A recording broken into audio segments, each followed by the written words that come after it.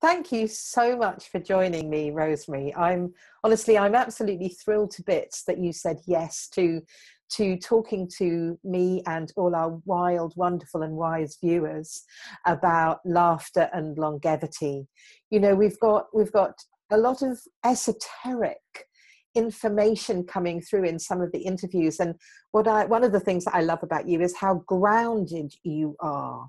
And of course, I've known you for a number of years, and when I think of you, I always think of your great smile and your passion and zest for life, and you're always traveling somewhere. And you remember when I first invited you to the group, I asked if you were over 50, and you thought that was really funny. But it's because you have such this incredible youthful essence. And so thank you for coming along. And I wonder if you could just share in a nutshell what it is that you'd love our fantastic viewers to receive from this interview today. Well, first of all, thank you so much, because I'm also really excited to be here, and that's a huge compliment to say that, you know, in my 60s if I was over 50, so that's great, and that makes me feel good.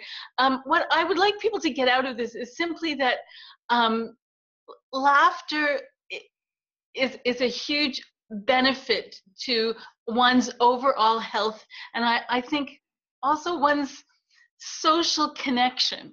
And for those who might think it's a little bit silly, it's actually a real science.